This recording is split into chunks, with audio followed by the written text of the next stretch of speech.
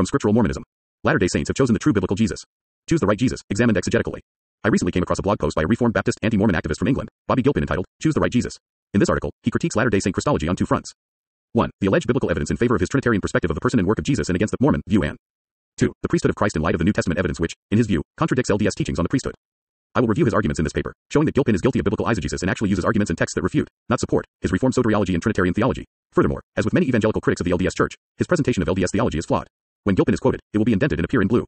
As many of his arguments are mirrored in similar other works against LDS theology, I believe this will be of some benefit to readers. In the Bible we see that eternal life comes from knowing Jesus. John chapter 17 verse 3, and this is life eternal, that they might know thee the only true God, and Jesus Christ, whom thou hast sent.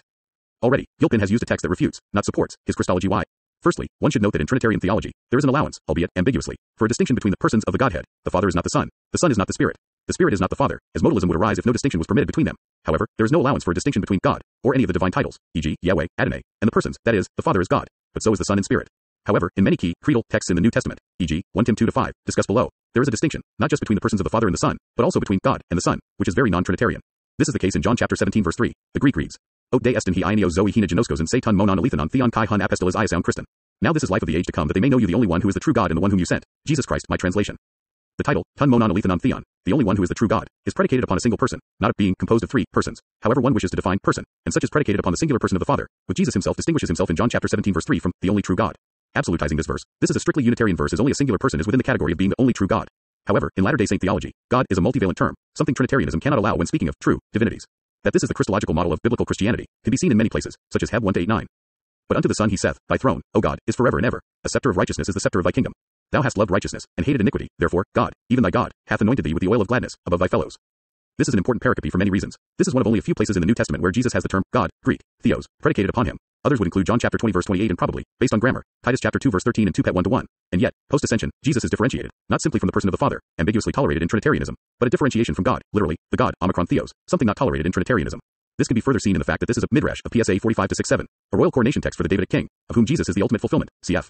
2 Sam 7. Both the Hebrew and the Greek LXX predicates God upon the king, and yet, there is a God, in the case of Jesus, God the Father, above him. The LXX reads the same as Hebrews. The Hebrew literally reads, Elohim, your Elohim alt. God, your God, Elohim Eloheka. Funnily enough, Gilpin quotes Heb 1-3 later in his article. A verse Latter-day Saints are known to appeal to frequently in support of our theology. Hebrews chapter 1 verse 3 says, Who being the brightness of his glory, and the express image of his person, and upholding all things by the word of his power, when he had by himself purged our sins, sat down on the right hand of the majesty on high. Unfortunately for Gilpin, this verse doesn't serve his theology well. Not only does the Christology of the entire epistle to the Hebrews pose many insurmountable problems for the more traditional, red, Trinitarian views of Jesus, as the author clearly held to a post-ascension subordination of the Son to the Father, he also held to a theology of divine embodiment of God the Father, flying in the face of the doctrine of divine simplicity. God is without parts, an important building block for the Trinity. A careful, succinct exegesis of this text from the Greek was presented by D. Charles Pyle in his Fair Conference paper from 1999. I have said, Ye are gods, concepts conducive to the early Christian doctrine of deification in patristic literature in the underlying strata of the Greek New Testament text. There is also scripture that can use to potentially support the idea that God could have a physical body. One of these is Hebrews chapter 1 verse 3. Christ could only be the exact representation of the Father if the Father himself possessed a body of some sort. In fact, some who wish to avoid what I feel is the plain meaning of Hebrews chapter 1 verse 3 actually go so far as to separate the natures of Christ or declare that the passage could not possibly infer that the Father is embodied. Those who criticize this meaning thus, however, do not take into account the fact that there is not one portion of the passage that differentiates between the divine or human nature of Jesus. Secondly, the particle on indicates being, i.e., the present state of existence of Jesus from the perspective of the author of Hebrews. It has absolutely nothing to do with only Jesus' previous state or of only a portion of his supposed dual nature. It only speaks of his total existence as a person. Further, many grammarians have severely misunderstood the Greek apogisma, English, active, effulgence or radiance, middle, passive, reflection, in this passage to have the active sense. The Greek kai, English, and, is here a coordinating conjunction which combines the first and second parts, the second part being of a passive character, of a parallel couplet. Due to this fact, as much as the evangelicals wish doggedly to hold to their interpretation, the Greek apogisma should be understood as having a passive sense. Why? Because the second portion of the couplet indicates that Jesus is the exact representation of the Father's substantial nature, not that he is synonymous with that nature. Since this passage is a couplet, with the second portion being passive in nature, the first portion must be understood as having a passive sense as well. Thus, Jesus is properly to be seen as he, who is the reflection of the glory of God, and the exact representation of the substantial nature of him, i.e., the Father. In short, the glory of God reflects from Jesus rather than having Jesus as its source, according to the theology of the author of Hebrews. Thusly, Jesus exactly represents God as he exists in all aspects of Jesus' existence. The passage does not allow differentiation of Jesus' divine and human natures in relation to God. Quite the opposite is in view here, although I doubt that evangelicals will wish to agree with my assessment of the passage.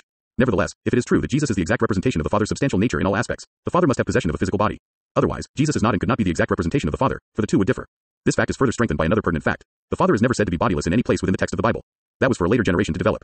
Returning to John chapter 17 verse 3, while much more would be said, it is clear from this verse that Jesus is the agent, apostle of the Father, cf. Heb 3-1.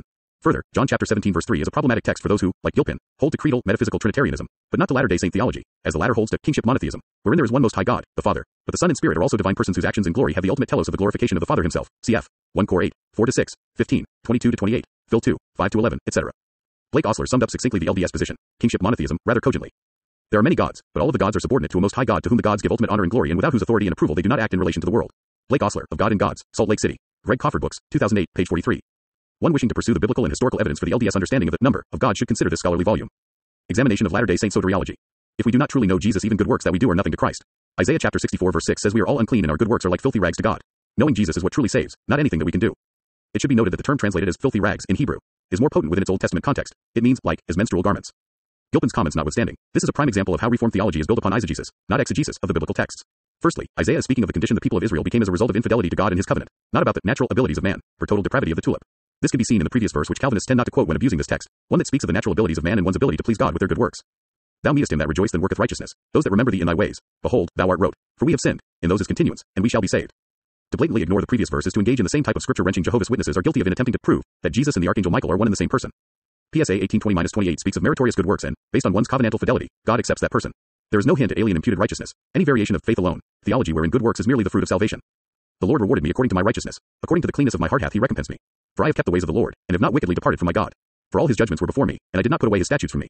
I was also upright before him, and I kept myself from mine iniquity. Therefore hath the Lord recompensed me according to my righteousness, according to the cleanness of my hands in his eyesight. With the merciful thou wilt show thyself upright, with the pure thou wilt show thyself pure, and with the forward thou wilt show thyself forward. For thou wilt save the afflicted people, but wilt thou bring down high looks? For thou wilt light my candle, the Lord my God will enlighten my darkness. Compare the above with a text written about David himself. For I have kept the ways of the Lord, and have not wickedly departed from my God. For all his judgments were before me, and as for his statutes, I did not depart from them. I was also upright before him, and have kept myself from mine iniquity. Therefore the Lord hath recompensed me according to my righteousness, according to my cleanness in his eyesight. With the merciful thou wilt show thyself merciful, and with the upright man thou wilt show thyself upright. 2 Sam 22:22-26. This is the polar opposite of much of historical and modern Protestantism, not a hint of alien imputed righteousness, not a hint of the total depravity of man, not a hint of our works being menstrual rags in the eyes of God.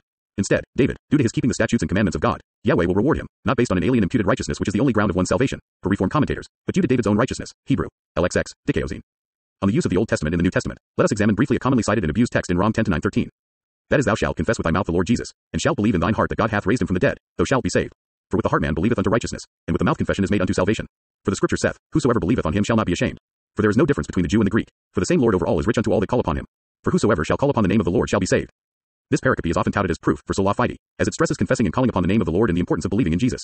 Of course, Latter-day Saints agree in the total necessity of confessing Jesus and calling upon his name. Epicalio is often a technical term in the LXX and NT for an act of prayer, and the importance of belief in Jesus, cf. Articles of Faith 3, for e.g.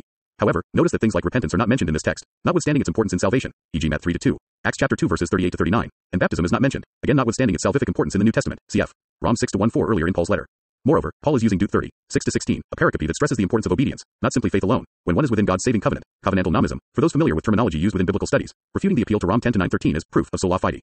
And the Lord thy God will circumcise thine heart, and the heart of thy seed, to love the Lord thy God with all thine heart, and with all thy soul, that thou mayest live. And the Lord thy God will put all these curses upon thine enemies, and on them that hate thee, which persecuted thee.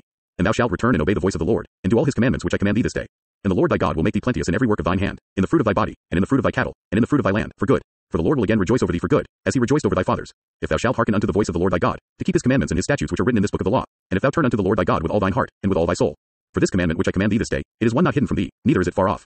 It is not in heaven, that thou shouldest say, who shall go up for us to heaven, and bring it unto us, that we may hear it, and do it.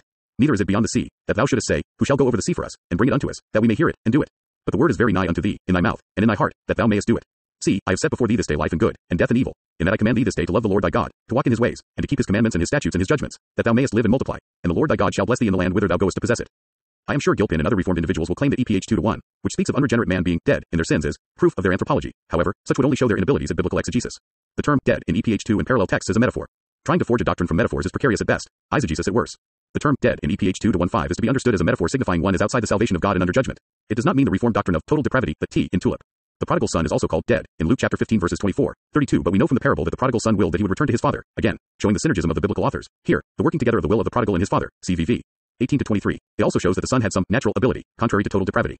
However, if I were to attempt to prove a doctrinal point from a parable as the likes of R.C. Sproul, chosen by God, are forced to from a metaphor, one would be engaging in very questionable biblical interpretation, to say the very least. That the biblical authors did not believe in total depravity can be seen in many places. One potent example is the case of Cornelius, a Roman centurion and God-fearer, a Gentile who associated with the synagogue. Listen to the descriptions of him before his conversion and entrance into the new covenant. A devout man, and one that feared God with all his house, which gave alms to the people and prayed to God always. He saw in a vision evidently about the 9th hour of the day an angel of God coming into him, and saying unto him, Cornelius. And when he looked on him he was afraid, and said, What is it, Lord? And he said unto him, Thy prayers and thine alms are come up for a memorial before God. Acts chapter 10 verses 2-4. In the above pericope, Cornelius' devotion, alms, and prayers were received by God, not as dirty rags, or menstrual garments, but as a memorial. The Greek term used is mnemosynon. This is a technical term in the LXX, often used in the sense of a memorial sacrifice or a placard used to perpetuate memory of a person or an event. In the Torah alone, see Exo 3:15, 12:14, 13-9, 17, 14, 28-12, 29, 30-16, Lev 2-2, 9, 16, 5-12, 6-8, 23-24, Num 5-26, 17-5, 31-54, Duke 32-26. If any group can hold claim to being biblical Christianity, at least on this particular issue, it is the LDS Church, not Reformed Baptists like Gilpin. Other texts could be cited, such as Phineas being credited with righteousness due to his meritorious good works in PSA 106, 30-31, cf. Num 25, 2-8, Gen 15-6, and the clear teachings of the New Testament on the salvific importance of baptism, such as Acts chapter 2 verse 38, John chapter 3 verses 1-7, Titus chapter 3 verses 3-5, and Rom 6-1-4. As a Reformed Baptist, Gilpin would hold to the ahistorical and anti-biblical view that baptism is merely a symbol of one being saved prior to baptism. That such a view is contrary to the unanimous consent of early Christian authors as admitted by other Reformed apologists, such as William Webster, The Church of Rome at the Bar of History, Banner of Truth, 1995, pp. 95-96. So for number 1 we see that biblically Jesus is completely and utterly God. Colossians chapter 1 verse 16 says, For by him were all things created, that are in heaven, and that are in earth, visible and invisible, whether they be thrones, or dominions, or principalities, or powers. All things were created by him, and for him. The Greek reads, Hos estin ikon tu theo tu aoratu, prototokos paces kadizeos, hodi en auto ectus ta panta en toi renwa kai epites jes, ta herata kai ta aorata, ite thronoi ite kyriotets ite archai ite exusiae ta panta di auto kai isotin ectus kai autos estin pro pantan kai ta panta en autoi sinestekan, kai autos estin he kefel tu somatos tes ekelges hos estin archi, prototokos ecton necron, hina genitai en passan autos protuon, hodi en auto eudokis en pan to pleroma katoikas kai di auto apokatai kai ta panta isotin, irenopoises dia tu hymatos tu storu auto, di auto ite ta epites jes ite ta en toi ranwa. The NRSV renders it as follows. He is the image of the invisible God, the firstborn of all creation. For in him all things in heaven and on earth were created, things visible and invisible, whether thrones or dominions or rulers or powers. All things have been created through him and for him. He himself is before all things, and in one him all things hold together. He is the head of the body, the church. He is the beginning, the firstborn from the dead, so that he might come to have first place in everything. For in him all the fullness of God was pleased to dwell, and through him God was pleased to reconcile to himself all things, whether on earth or in heaven, by making peace through the blood of his cross. There are a couple of things one has to consider to engage in any meaningful exegesis of this pericope. 1. There is a differentiation, not just between the persons of the Father and the Son, but between God, Omicron Theos, and Jesus, VV. 15:19, something which is inconsistent with Trinitarianism, see discussion above.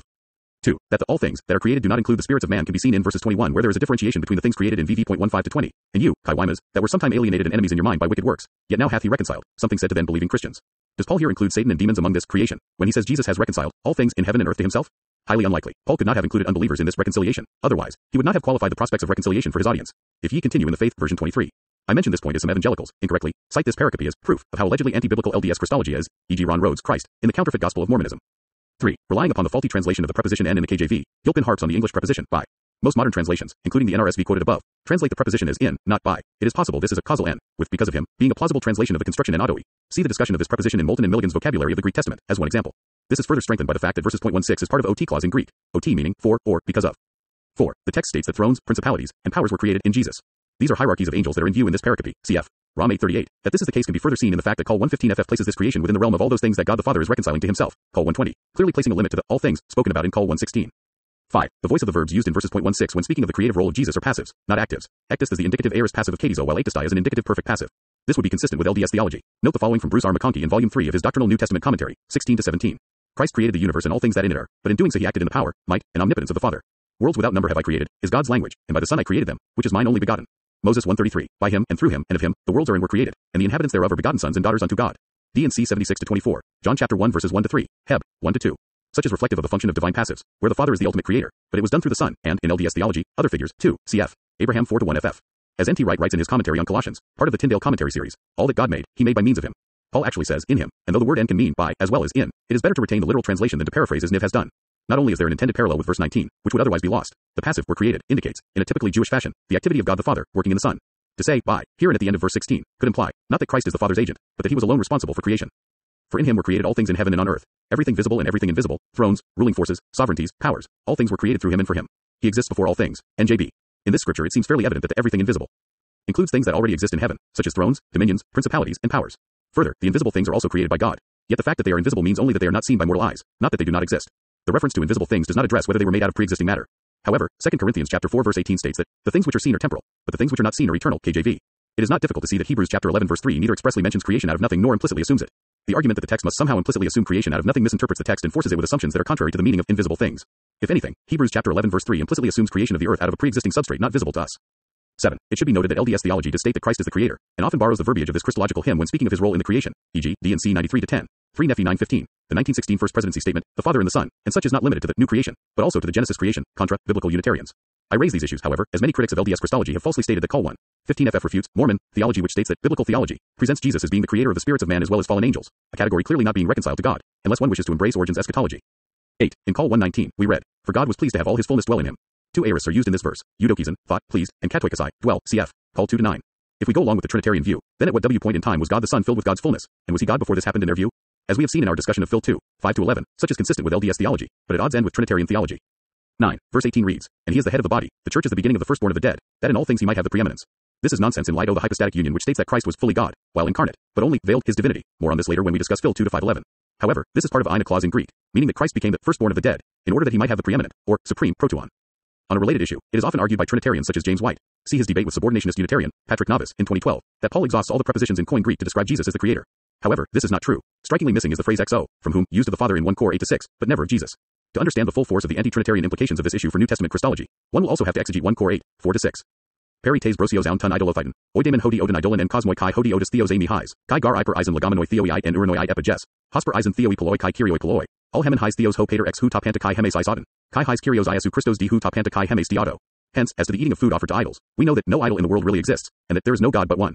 Indeed, even though there may be so-called gods in heaven or on earth, as in fact there are many gods and many lords, yet for us there is one God, the Father, from whom are all things and for whom we exist, and one Lord, Jesus Christ, through whom are all things and through whom we exist. Firstly, the term God is predicated of the Father, and it is to the exclusion of the Son. Trinitarianism, the significance of which was discussed earlier in this post. Secondly, the number of God is said to be 1, his. In light of how the Father has theos predicated upon his person to the exclusion of the Son, absolutizing this verse as critics of LDS theology wish to do, e.g., Ron Rhodes, James Witt, et al., wish to do, this is a strictly Unitarian text, not Trinitarian. However, this is not an issue for Latter-day Saint Christology, as the term God is multivalent, as we recognize that the Father is the one true God, but there are true deities who can properly be called God, cf. Duke 32-7-9, Dead Sea Scrolls, PSA 29, 89, etc., something neither Unitarianism nor Trinitarianism in their various forms can tolerate. Another refutation of the Trinity comes from that of logic. In 1 Cor 8-6, creation is said to be ek, from the Father, while it is said to be dia, through, by, the Son. Again absolutizing this pericope in the way Trinitarians wish to do, let us examine how this pericope is another nail in the coffin of the claim that the Trinity flows from every page of the Bible. First premise, if Jesus is God within the sense of Trinitarian Christology, all things would be made from ek, him. Conclusion, Jesus is not God within the sense of Trinitarian Christology. This is perfectly logical reasoning, called modus tollens. Not only do Trinitarians have to go against careful, scholarly exegesis of the Bible, but also logic. It should also be noted that many Trinitarian scholars argue that this text is not Trinitarian, but Binitarian, with this pericope, proving that Paul did not believe when he wrote 1 Cor 8:4-6, in the personality and deity of the Holy Spirit. Paul says, "Yet for us there is one God, the Father, from whom are all things and for whom we live, and one Lord, Jesus Christ, through whom are all things, and through whom we live." What Paul does, I call it a primitive Binitarian viewpoint. It's not even quite Trinitarian. I should probably clarify this for the listeners. I think there's a progressive understanding in the New Testament about who Jesus is, and when Paul writes 1 Corinthians in the early 50s, I think he's very clearly Binitarian. I don't know yet if he has understood the Trinity. My guess is he probably does not, and those things get revealed a little bit later on. But here's the thing. There is no text in the NT that clearly or even probably affirms the personality of the Holy Spirit through the root of Greek grammar. The basis for this doctrine must be on other grounds. This does not mean that in the NT the Spirit is a thing, any more than in the OT the Spirit, a feminine noun, is a female. Grammatical gender is just that, grammatical. The conventions of language do not necessarily correspond to reality. One implication of these considerations is this. There is often a tacit assumption by scholars that the Spirit's distinct personality was fully recognized in the early apostolic period. Too often, such a viewpoint is subconsciously filtered through Chalcedonian lenses. This certainly raises some questions that can be addressed here only in part. We are not arguing that the distinct personality and deity of the Spirit are foreign to the NT, but rather that there is progressive revelation within the NT, just as there is between the Testaments. In sum, I have sought to demonstrate in this paper that the grammatical basis for the Holy Spirit's personality is lacking in the NT, yet this is frequently, if not usually, the first line of defense of that doctrine by many evangelical writers. But if grammar cannot legitimately be used to support the Spirit's personality, then perhaps we need to re-examine the rest of our basis for this theological commitment. I am not denying the doctrine of the Trinity, of course, but I am arguing that we need to ground our beliefs on a more solid foundation. For Wallace to admit that NT writers did not understand the Trinity implies that later 4th and 5th century Christians discerned and believed what inspired Bible writers failed to believe.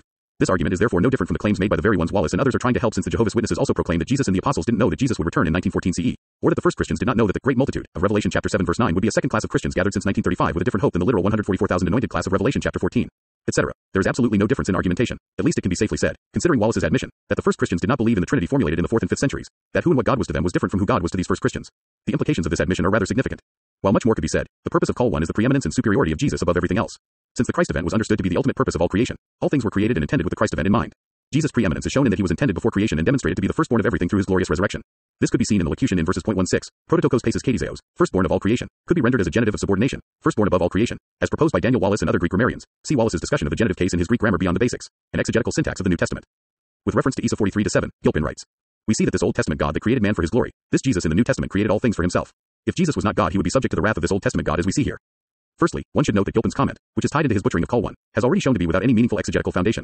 Secondly, if Gilpin, as a Trinitarian, will use this as a proof text in favor of his theology, it proves too much. Both the Hebrew and the LXX use singular personal pronouns for Yahweh in this and related texts, e.g., Isa 44-24. But in Trinitarian theology, God is not a singular person, but that the Father, Son, and Spirit, while each being numerically identical to Yahweh, are three separate persons. Absolutizing this verse, Gilpin will have to embrace, not Trinitarianism, but a form of Unitarianism. Continuing his eisegesis, Gilpin then ties Isa 43-7 with 42-8, where Yahweh states that he will not share his glory with a graven image, or idol, heb. However, Gilpin's comments about Jesus being under the wrath of this Old Testament God reveals not only a gross ignorance about the context of Isaiah, see my discussion here and here, but also New Testament texts that speak of the nature of the rewards of believers in the life to come. Note John chapter 17 verse 22 where Christ requests the Father to give his followers the same glory the Son has, an impossibility in Gilpin's unbiblical theology. Absolutizing this verse using the Gilpin's flawed hermeneutic, John chapter 17 verse 22 is in conflict with Isa 42-8 and 43-7 as believers, and not the persons who are numerically identical to the being of God, to borrow Trinitarian terminology, are heirs to the same glory Jesus Christ received from the Father. Furthermore, note one of the glorious promises to those who endure in Rev 3-9, 21. Behold, I will make them of the synagogue of Satan, which say they are Jews, and are not, but do lie. Behold, I will make them to come and worship before thy feet, and to know that I have loved thee. To him that overcometh will I grant to sit with me in my throne, even as I also overcame, and am set down with my Father in his throne. Believers are promised to sit down on Christ's throne, which is the Father's very own throne. Interestingly, Christ sitting down on the throne of the Father is cited as prima facie evidence of his being numerically identical to the one God. See the works of Richard Bauckham on divine identity on this issue. And yet, believers are promised the very same thing. This is in agreement with John chapter 17 verse 22 in that we will all share the same glory and be one with Christ and God just as they are one. Sitting in it does not indicate, contra Bowman, Bauckham, et al., ontological identification with God. Cf. Testament of Job chapter 32 verses 2 to 9, where Job is promised to sit on God's throne, something that is common in the literature of Second Temple Judaism and other works within the Jewish pseudepigrapha and elsewhere. Phil 2 to 511 considered. Gilpin uses an analogy from one of the Batman films to prove that Jesus' glory in his premortal existence is the same as he now possesses post-ascension. He also takes umbrage with a comment from Joseph Fielding Smith. Here is a quote from 10th Mormon President Joseph Fielding Smith showing something of the LDS view of the nature of Christ. Christ gained fullness after resurrection. The Savior did not have a fullness at first, but after he received his body and the resurrection all power was given unto him both in heaven and in earth. Although he was a God, even the Son of God, with power and authority to create this earth and other earths, yet there were some things lacking which he did not receive until after his resurrection. In other words, he had not received the fullness until he got a resurrected body, and the same is true with those who through faithfulness become sons of God. Our bodies are essential to the fullness and the continuation of the seeds forever. Joseph Fielding Smith, Doctrines of Salvation 133. The problem is not between biblical and Latter-day Saint Christologies. It is between Gilpin's anti-biblical Christology and the authors of the New Testament. Let us do something Gilpin doesn't do, and exegete the text, and afterwards, out of theological necessity, one will have to discuss, albeit briefly, the overwhelming logical and scriptural problems with the hypostatic union. Phil 2 to 9 states that God also hath highly exalted Christ, and given him a name which is above every name. Here, we read that the Father gave to Christ, at the moment of his exaltation of the Son, a name above every other name, Yahweh. This shows that the Son did not possess this name until his exaltation, showing the ontological subordination of the Son to the Father. Also, it speaks of Christ being exalted, which is nonsense in light of much of Trinitarian theologies that state that Jesus was not void of his deity, but instead decided to voluntarily shield it to most people, in effect, ridding Phil 2 to 511 of the concept of kenosis, self-emptying, and instead, perverting the Christology of a text to speak of an endusastai or clothing up. Furthermore, we know that this name could not be Jesus, as he possessed this name prior to his exaltation. This can also be seen in John chapter 17 verses 11 to 12. And now I am no longer in the world, but they are in the world, and I am coming to you. Holy Father, protect them in your name that you have given me, so that they may be one, as we are one. While I was with them, I protected them in your name that you have given me. I guarded them, and not one of them was lost except the one destined to be lost, so that the scripture might be fulfilled. NRSV. In the above pericope, using prolepsis, cf. v.22, Christ speaks of how the Father gave him the Father's name, Yahweh. It was not something Christ intrinsically possessed until after his exaltation. Even after his exaltation, the telos of all glory and honor Christ receives are that of the further glorification of the Father. That at the name of Jesus every knee should bow, of things in heaven, and things in earth, and things under the earth, and that every tongue should confess that Jesus Christ is Lord, to the glory of God the Father. Phil 2, 9 to 10, cf. 1 Cor 15:22-28. One should also point out the term, sometimes translated as exploited, in Phil 2 to 6 arpagmos. Again, this points to something that Jesus did not have, as its predominant meaning in Koine Greek literature means to plunder, or to steal. Notice how Lou Nida defined the term in their work, Greek-English lexicon based on semantic domains, 2d ed. Harpazo, harpagmos, om, harpage, sf. To forcefully take something away from someone else, often with the implication of a sudden attack, to rob, to carry off, to plunder, to forcefully seize. Harpazo, pos dynati tis isolthanis ten oikian 2 isheru kai tosku auto harpasai. No one can break into a strong man's house and carry off his belongings. Mount 12.29. Harpagmos, om. That which is to be held onto forcibly, something to hold by force, something to be forcibly retained. Liddell Scott, in their Greek lexicon, abridged, offers a similar definition of this term. Harpagmos, ho, harpazo, a seizing, booty, a prize, nt.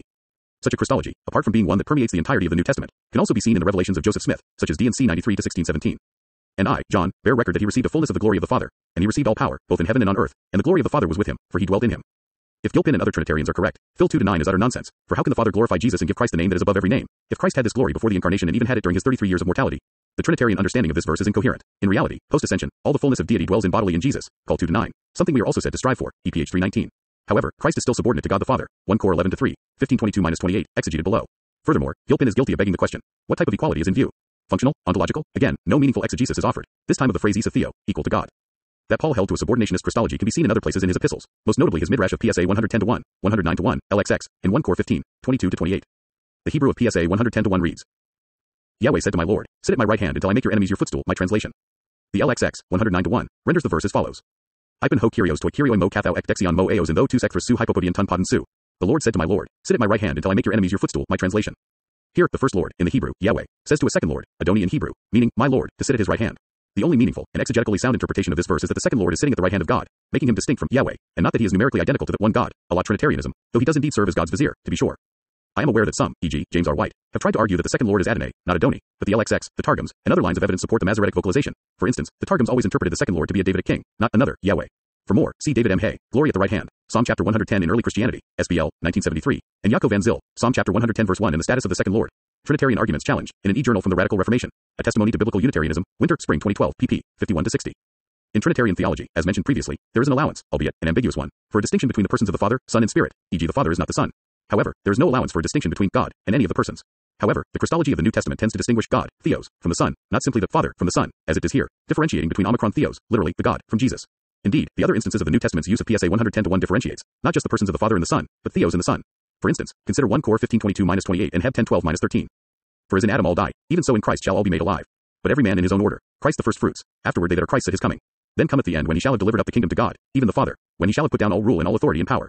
For he must reign, till he hath put all enemies under his feet. The last enemy that shall be destroyed is death, for he hath put all things under his feet. But when he saith all things are put under him, it is manifest that he is expected, which did put all things under him. And when all things shall be subdued unto him, then shall the Son also himself be subject unto him that put all things under him, that God, Theos, may be all in all. 1 Cor 15:22-28. But this man, after he had offered one sacrifice for sins forever, sat down on the right hand of God, Theos, from henceforth expecting till his enemies would be made a footstool for his feet. Heb 10:12-13. In both these pericopes, PSA 110-1, LXX 109-1, is used and expanded upon, and clearly, a distinction is made between, not just the persons of the Father and the Son, which is accepted, albeit ambiguously, as the definition of person, is debated within Trinitarian circles, both historically and in modern times, by Trinitarian theology, but God, Theos, and Jesus, a distinction not tolerated by Trinitarianism, as well as showing the Son's subordination, even post-ascension, to God the Father. Finally, another example of the exegetically and intellectually weak arguments forwarded by Gilpin can be seen in his assertion that, in LDS Christology, Jesus did not humble himself in any meaningful manner. The truth of the matter, however, is that in Latter-day Saint theology, the premortal Jesus was the God of the Old Testament, Messiah 3-8, 4-2, 3 Nephi 9-15, 11-17 as examples in the Book of Mormon. While Mormon theology does not recognize a species differentiation between deity and humanity, for any meaningful exegesis of Acts chapter 17 verse 29, LDS theology also recognizes significant qualitative differences between us and Christ, even in his premortal state before being exalted by the Father, as Phil 2-511 clearly states. James D. G. Dunn, a leading contemporary Christologist, presents the following spot on analysis of the issue on page 110 of Did the First Christians Worship Jesus? Emphasis in original. In various passages, Paul uses the formula, the God and Father of our Lord Jesus Christ. The striking feature is that Paul speaks of God not simply as the God of Christ, but as the God of our Lord Jesus Christ. Even as Lord, Jesus acknowledges God not only as his Father but also his God. Here it becomes plain that the Kyrios title, Lord, is not so much a way of identifying Jesus with God, as a way of distinguishing Jesus from God. Latter-day Saint Christology, as well as the statement from Joseph Fielding Smith, is reflective of true biblical Christianity, not the post-biblical perversions that Gilpin and others, to their eternal detriment, embrace, cf. Gal 1, 6-9, 2 Cor 11-4, 13-14, etc. The hypostatic union examined. What Gilpin wants the text of Phil 2-511 to support is not a kenosis, self-emptying, but of clothing, and endusasthai. However, the text of Phil 2-511 state explicitly it was the former, not the latter. Kenoo means to empty. According to Gilpin and other Trinitarians, Jesus retained the attributes of divinity, e.g., omnipotence, omnipresence, etc., and merely clothed upon himself humanity. However, the message of the New Testament is that Jesus was truly human. That this is the case can be seen in Mark chapter 13 verse 32, cf. Matt 24:36. See also Luke chapter 2 verse 52, where Jesus did not know when the parousia, his coming in glory, second coming, would be. Interestingly, some scribes corrupted Matt 24:36 to excise the phrase ud ho hyos, nor the Son, to downplay the Christological problems it would pose to their theology. The Net Bible, an evangelical Protestant production, comments thusly. Some important witnesses, including early Alexandrian and Western MSS opening parenthesis asterisk, 2BD theta F 13% it VGIR higher, have the additional words ud ho hyos, ud ho huyos, nor the Son, here. Although the shorter reading, which lacks this phrase, is suspect in that it seems to soften the prophetic ignorance of Jesus, the final phrase, except the Father alone, already implies this. Further, the parallel in Mar 13:32 has ud ho hyos, with almost no witnesses lacking the expression. Hence, it is doubtful that the absence of neither the Son is due to the scribes. In keeping with Matthew's general softening of Mark's harsh statements throughout his gospel, it is more likely that the absence of neither the Son is part of the original text of Matthew, being an intentional change on the part of the author. Further, this shorter reading is supported by the first corrector of as well as LW1 Gilder 33 UVG Psi Cohirms. Admittedly, the external evidence is not as impressive for the shorter reading, but it best explains the rise of the other reading. In particular, how does one account for virtually no MSS excising ud ho hyos at Mar 13:32 if such an absence here is due to scribal alteration? Although scribes were hardly consistent, for such a theologically significant issue at least some consistency would be expected on the part of a few scribes. Nevertheless, NA 27 includes ud ho hyos here. Some Trinitarian apologists, e.g. James White, Sam Shamoon, argue that this was the human will, nature, of Jesus speaking or that Jesus, veiled, for a mysterious reason, his own omnipotence this one moment, but to claim such, and divorce such from the person of Jesus is actually counter to Trinitarian understandings of the hypostatic union and or to make Jesus deceptive. The person knew when the second coming would be, but only allowed his human will, nature comment. Furthermore, it results in Nestorianism or separationism, two early Christological heresies, even by Trinitarian standards, where the humanity and divinity of Jesus are, for all intents and purposes, two people, not one, again, antithetical to Trinitarian, as well as Latter-day Saint, Christologies.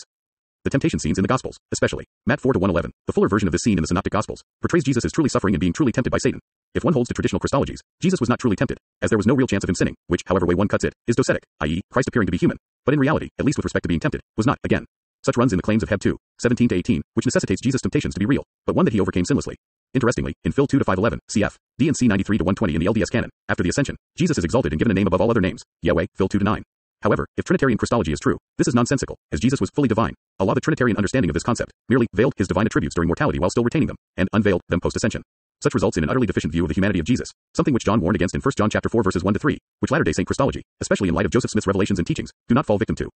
I'd say good post but, well, it just wouldn't be proper now, would it? To give an idea how this problem is problematic, is Jesus, who is both omniscient as Son of God all-knowing? If he isn't, then the divine nature isn't present in him since the Son of God is essentially omniscient. Yet Jesus doesn't know the date of his second coming, so there is, at least, one thing he doesn't know. It follows that Jesus isn't both fully divine and also human, for no human could be omniscient given traditional assumptions. If as a human he is omniscient but doesn't know it, then he isn't omniscient after all. Is Jesus omnipotent? If he is, then he has properties that no human can have. If he isn't, then he isn't God. It won't do to say that Jesus is omnipotent, he just can't exercise that power as a human. Then he isn't omnipotent because he can't exercise his power, and he isn't omniscient because he has a power that he doesn't know how to exercise. To say that Christ, as human, is created but as a divine person isn't, is like saying that Fido as a dog is uncreated but as a mammal isn't. It is a contradictory assertion because natures characterize the entire person. Such a penetrating comment should be kept in mind when one encounters texts such as the following. And Jesus increased in wisdom and stature, and in favor with God and man. Luke chapter 2 verse 52. And he said unto them, Go ye, and tell that fox, Behold, I cast out devils, and I do cures today and tomorrow, and the third day I shall be perfected. Luke chapter 13 verse 32. And being made perfect, he became the author of eternal salvation to all them that obey him. Heb 5-9. I am he. John chapter 8 verse 24. Jesus said, unless you believe that I am he, you will die in your sins. John chapter 8 verse 24. Do you really believe that Jesus is the great I am? The eternal glorious creator of all things who never needed anything, who never had need of anyone to give him counsel, who is eternally glorious. Latter-day Saints have no problem with acknowledging Christ as the great I am, e.g., D&C 29-1, so this is not a bone of contention. One problem, however, I have with the appeal to John chapter 8 verse 24 is perhaps Gilpin believes this verse associates Jesus with Yahweh, which it does not, though verses 0.58 could be plausibly interpreted thusly. Most LDS exegetes understand John chapter 8 verse 58 in the term, I am, he.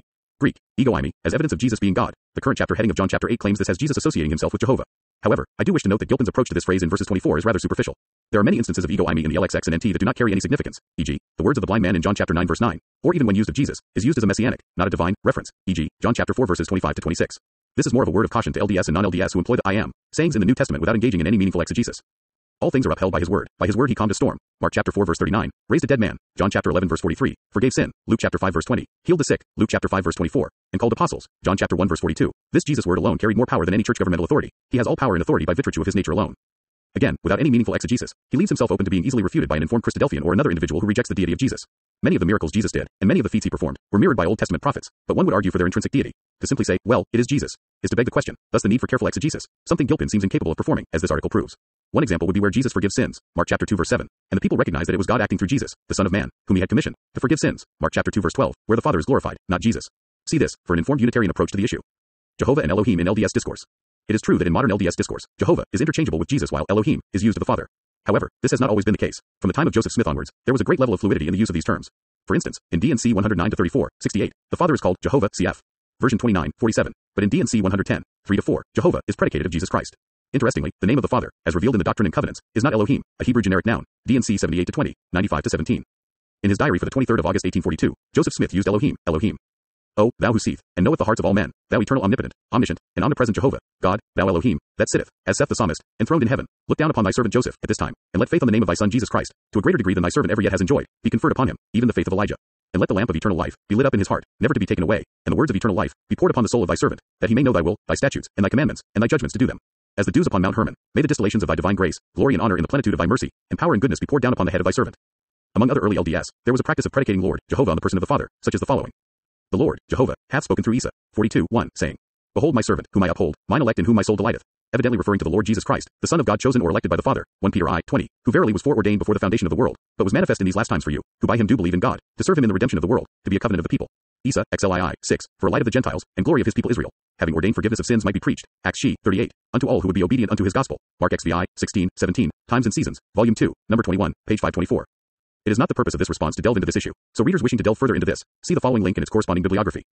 That Jehovah equals Jesus, Elohim equals the Father approach in LDS terminology is a modern convention, often to avoid confusion, especially as there are some Yahweh texts where only the person of the Father is in view, e.g., PSA 110-1, Isa 52-13, though in some cases, they are predicated of Jesus. For a full discussion, see, as one example, David B. Capes, Old Testament Yahweh texts in Paul's Christology, Moore Seebeck, 1992. 4. Jesus Christ the Father, by divine investiture of authority. A fourth reason for applying the title, Father, to Jesus Christ is found in the fact that in all his dealings with the human family Jesus the Son has represented and yet represents Elohim his Father in power and authority. This is true of Christ in his pre-existent, antemortal, or unembodied state, in the which he was known as Jehovah, also during his embodiment in the flesh, and during his labors as a disembodied spirit in the realm of the dead, and since that period in his resurrected state. To the Jews he said, I and my Father are one, John chapter 10 verse 30, see also 17:11-22, yet he declared, my Father is greater than I, John chapter 14 verse 28, and further, I am come in my Father's name, John chapter 5 verse 43, see also 10:25. The same truth was declared by Christ himself to the Nephites, see 3 Nephi 20:35 and 28-10, and has been reaffirmed by revelation in the present dispensation, Doc, and Governor 50-43. Thus the Father placed his name upon the Son, and Jesus Christ spoke and ministered in and through the Father's name, and so far as power, authority and godship are concerned his words and acts were and are those of the Father. The logical and mathematical problem of creedal Trinitarianism. The priesthood of Christ. Many of the arguments forwarded by Gilpin are reflective of the arguments from other evangelical Protestant critics of LDS theology, so, for the sake of brevity, I will request the interested reader to pursue the following posts on my blog where his arguments, and those of other critics, such as Ron Rhodes, are answered. 1 Timothy chapter 2 verse 5 For there is one God, and one mediator between God and men, the man Christ Jesus. As with John chapter 17 verse 3, this poses a huge problem for Trinitarianism, as there is a differentiation, not just between the persons of the Father and the Son, but God, Theos, and the Son. Furthermore, let us examine this text and provide exegesis. Heis gar Theos, heis kai mesites theo kai anthropon, anthropos Christos Iesu. There is one God and one mediator between God and man, the man Jesus Christ, my translation. The term translated as mediator is mesites, and is used in the New Testament corpus to refer to an individual who inaugurates a covenant, which is what Jesus did. Wherefore then serveth the law. It was added because of transgressions, till the seed should come to whom the promise was made, and it was ordained by angels in the hand of a mediator, Moses, mesites. Now a mediator is not a mediator, mesites of one, but God is one. Gal 3:19-20. But now hath he obtained a more excellent ministry, by how much also he is the mediator, mesites of a better covenant, which was established upon better promises. Heb 8-6. And for this cause he is the mediator, mesites of the New Testament, that by means of death, for the redemption of the transgressions that were under the First Testament, they which are called might receive the promise of eternal inheritance. Heb 9:15. And to Jesus the mediator, mesites of the New Covenant, and to the blood of sprinkling, that speaketh better things than that of Abel. Heb 12:24. Lou and Nida, op. CIT, offers the following definition of the term. Mesites, OM, derivative of misiteo, to bring about an agreement. 31.21. One who causes or helps parties to come to an agreement, with the implication of guaranteeing the certainty of the arrangement, go between, mediator. Diatagus de angelin and chiri misito, the law, was put into effect through angels by a mediator. What Gilpin wants to read into this verse is that there is no need for human instruments helping people come closer to God, similar to Luther's claims in 1520 in the Babylonian captivity of the Church against the sacerdotal priesthood of Roman Catholicism, and continuing to the present in many Protestant circles. The problem is that the New Testament evidences the use of such instrumentality, consistent with the LDS concept of priesthood, e.g., Matt 16, 16-19, 18-18, John chapter 20 verse 23. Also, note the rather potent words of Paul in 1 Cor 4:15. For though ye have 10,000 instructors in Christ, yet have ye not many fathers. For in Christ Jesus I have begotten you through the gospel. And there are a plethora of Old Testament prophecies about the new covenant having an ordained ministerial priesthood, e.g., Isa 66, 18-22, Jer 33, 17-22, as discussed in my paper on the anti-evidence of a new covenant priesthood. Gilpin is in the unenviable position of having to reject an ordained ministerial priesthood as part of the new covenant, which would mean, if he was consistent, his rejecting Isaiah, Jeremiah, and other Old Testament prophets as false prophets. For a fuller discussion, one should read the blog posts linked above. Hebrews chapter 7 verse 23. And they truly were many priests, because they were not suffered to continue by reason of death. Old Testament high priests daily offered sacrifices to seek to atone for the sins of themselves and God's people. This was their most significant role. This role is now totally fulfilled and complete in Christ. Hebrews chapter 7 verses 24-28. But this man, because he continueth ever, hath an unchangeable priesthood. 25. Wherefore he is able also to save them to the uttermost that come unto God by him, seeing he ever liveth to make intercession for them. 26. For such an high priest became us, who is holy, harmless, undefiled, separate from sinners, and made higher than the heavens. 27. Who needeth not daily, as those high priests, to offer up sacrifice, first for his own sins, and then for the people's, for this he did once, when he offered up himself. 28. For the law maketh men high priests which have infirmity, but the word of the oath, which was since the law, maketh the Son, who is consecrated for evermore. If Reformed theology is correct, and the penal substitution model of atonement, as understood by historical Protestantism, is the biblical model, why does Christ have to intercede at all? Cf. Rom 8:34. In this model, the sins, past, present, and future, of the elect are forensically imputed to Christ, resulting in Jesus paying the legal penalty for their sins. However, this would render any intercession by Christ superfluous if Calvinism is correct. Note the following from Protestant theologian Darren W. Snyder-Belusic: Atonement, Justice, and Peace. The Message of the Cross and the Mission of the Church, Grand Rapids, Michigan. Eerdmans, 2012, page 249n. 13, which captures how unbiblical Reformed soteriology truly is on this issue. To understand the heavenly intercession of the Son on our behalf is the propitiation of the Father, as Michael, a Reformed apologist the author is responding to, does, generates a significant problem of internal coherence for penal substitution. According to penal substitution, the primary purpose and effect of the death of Jesus was to propitiate the wrath of God on account of the sins of humanity. As it is written elsewhere, because Christ is a priest forever in heaven, he always lives to make intercession, and is thus able for all time to save those who approach God through him. Heb 7:24-25. Heavenly intercession on our behalf is thus the ongoing vocation of the risen and ascended Christ. So, if the purpose and effect of the Son's intercession is to propitiate the Father's wrath, then the Son is continually doing in heaven at the throne what was to have been fully accomplished on earth at the cross. The cross would thus seem to have been ineffective, or at least incomplete, in accomplishing its primary purpose of saving humanity from divine wrath. Michael's interpretation of 1 John chapter 2 verses 1-2, although given in defense of penal substitution, effectively undermines it. Note the following from Swiss theologian and magisterial reformer Ulrich Zwingli that speaks of the propitiatory nature, not just of Christ's death, but his intercession in heaven, 1484-1531. For as he, Christ, offered himself once on the cross and again to the Father in heaven, so he won and obtained remission of sins and joy of everlasting happiness. Macaulay Jackson, trans. The Latin works of Huldrych Zwingli, 2 vols. 2, 276. A modern Protestant apologist also shows how easy it is for advocates of penal substitution to be inconsistent on this point. In the following case, a Calvinistic critique of the Catholic Mass. He enters into the presence of the Father, having obtained eternal redemption. Christ presents himself before the Father as the perfect oblation in behalf of his people. His work of intercession, then, is based on his work of atonement. Intercession is not another or different kind of work, but is the presentation of the work of the cross before the Father. The Son intercedes for men before the Father on the basis of the fact that in his death he has taken away the sins of God's people, and therefore, by presenting his finished work on Calvary before the Father, he assures the application of the benefits of his death to those for whom he intercedes. James R. White, The Fatal Flaw, 1990 pp. 133-134. This text poses great problems for Reformed theology, as do so many pericopes in the Old and New Testament when read in light of the historical grammatical method of exegesis. Why is this significant? In Reformed theology, when an individual is justified, it is an external, forensic event wherein the alien righteousness of Jesus is imputed to the individual, and one's past, present, and then future sins are forgiven. However, the New Testament clearly indicates that believers' sins are to be atoned for even after their initial conversion. Consider the following text. My little children, these things write I unto you, that ye sin not. And if any man sin, we have an advocate with the Father, Jesus Christ the righteous. And he is the propitiation, Greek, ilasmos, atoning sacrifice, for our sins, and not for ours only, but also for the sins of the whole world. 1 John chapter 2 verses 1-2. In this passage, Jesus is presented as a still present source of atonement for sins. Another significant text is Heb 2:17. Wherefore in all things it behoved him to be made like unto his brethren, that he might be a merciful and faithful high priest in things pertaining to God, to make reconciliation for the sins of the people. There are a number of interesting things when one examines this verse. Firstly, there are two purpose clauses in this verse. The first, that he might be a merciful high priest, is the Greek ina clause. The second is the use of the Greek preposition eis, which means into, or with a goal towards, and this is coupled with the present infinitive form of the verb elashkomai, to make atonement ilasksthai, and this present making of atonement is for the sins of the people, tasha marshes tu lao. The author of Hebrews views Christ's ongoing office of heavenly intercessor as one that allows for the continuing appeasement of the Father to win the forgiveness of sins committed by believers, sins that were not forgiven at one's conversion. In other words, this verse presents Jesus as the heavenly high priest who, even at present, makes atonement for sins. This is alien to many theologies that think of one's forgiveness as being once for all. The author of Hebrews says Jesus makes atonement for sins on an ongoing basis. If one's then future sins were already atoned for when one appropriated Jesus, especially if one holds to imputed righteousness, and their justification can never be lost, this verse and its theology is nonsensical. However, Christ's ongoing work as high priest in the heavenly tabernacle is ongoing in reference to our own sins. Thus, the present infinitive form in Heb 2:17 conclusively demonstrate the continuing need for the application of Christ's work for our own salvation. Again, Gilpin and other Reformed Protestants are in the unenviable position of having to advocate a soteriology that is at odds with the witness of biblical exegesis. In the Great Commission we see Jesus say this. Watch as this is massively significant. Matthew chapter 28 verses 18-19. And Jesus came and spake unto them, saying, All power is given unto me in heaven and in earth. 19. Go ye therefore, and teach all. Ghost. Jesus said all power is given to me, therefore go. Do you want to know why?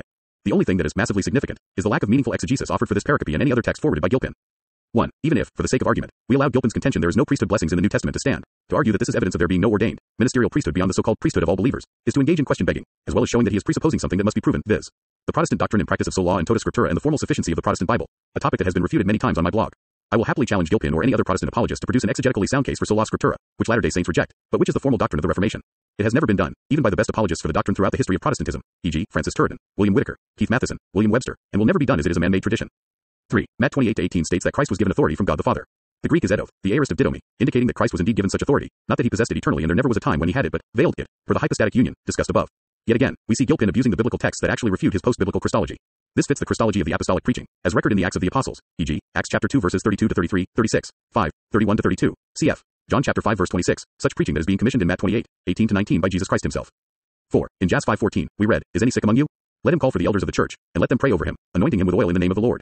And the prayer of faith shall save the sick, and the Lord shall raise him up, and if he have committed sins, they shall be forgiven him." The term elder is presbyteros, which is an office in the New Testament. See Cyprian of Carthage, Epistle LXIX, Basil of the Origin, chapter 27, John Cassian, The Conferences, part 3, chapter 8 for early Christian discussions of Jas 5:14-15 and this anointing with oil being a priestly function. This is evidence against Gilpin's contention, unless he wishes to argue that the exact phrase, priesthood blessing, must appear in the Bible, in which case he is rejecting Sol *a scriptura in favor of Sol *o scriptura, putting him at odds with most Reformed Protestants, and also arguing like many popular Muslim apologists against the deity of Jesus. Jesus never said, "I am God, worship me," therefore, Jesus is not God and should not be worshipped. Indeed, many recent works by apologists for sola scriptura have been written to offset this, Ms. understanding of the doctrine, most notably Keith Matheson's The Shape of Sola Scriptura, Reformation Press, Moscow, Idaho, 2001, which he labels Tradition Type 0. 5. Continuing with Jas 5:14-15, Latter-day Saints can turn the tables on Gilpin et al., as we can point to this text because James appears to be giving a clear and dogmatic injunction that the church is to bring its sick and dying before the elders to be anointed with oil for the purpose of physical and or spiritual healing, something that is rare in much of contemporary Protestantism. Why is this? On what sound, exegetical basis can this clear biblical teaching and practice be set aside? Only by privileging an external authority to the Bible itself can a Protestant meaningfully offer any response to this, showing that their claims to follow, authoritatively, sola scriptura to be questionable at the very least. This is yet another point where Latter-day Saint theology is more reflective of biblical Christianity than much of modern evangelicalism. Conclusion. Many other issues could be discussed, including the topic of ecclesiology, but the above should be enough to conclude that 1. Latter-day Saint Christology and soteriology are consistent with the biblical texts using the historical grammatical method of exegesis. 2. Reformed soteriology and Trinitarian theology, especially its Christology, as advanced by Bobby Gilpin and others, e.g., James White, are soundly refuted by meaningful biblical exegesis. Instead, they are later developments reflective of a false gospel, cf. Gal 1, 6-9. 3. In spite of the continued mantras one hears, evangelical Protestantism, including its Reformed Calvinistic flavor, is not reflective of biblical Christianity. Instead, if any faith can be labeled biblical Christianity, on the topics of Christology and soteriology it is the Church of Jesus Christ of Latter-day Saints. I do recognize that this blog post has been rather lengthy, but I do hope that it will help some honest readers see the theological and biblical plausibility of Mormonism.